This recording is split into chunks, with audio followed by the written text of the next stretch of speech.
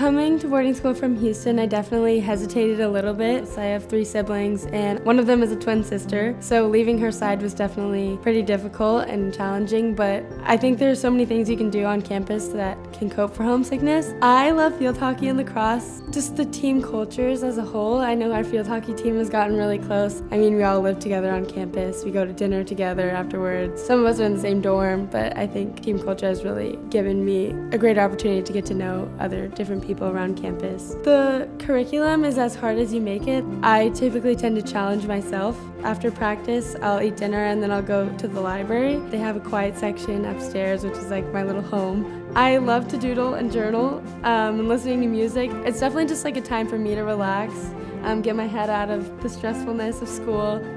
One of my favorite things about St. George's is how warm and welcoming it's been ever since the first day that I stepped on campus, and how much more comfortable I've become since that day.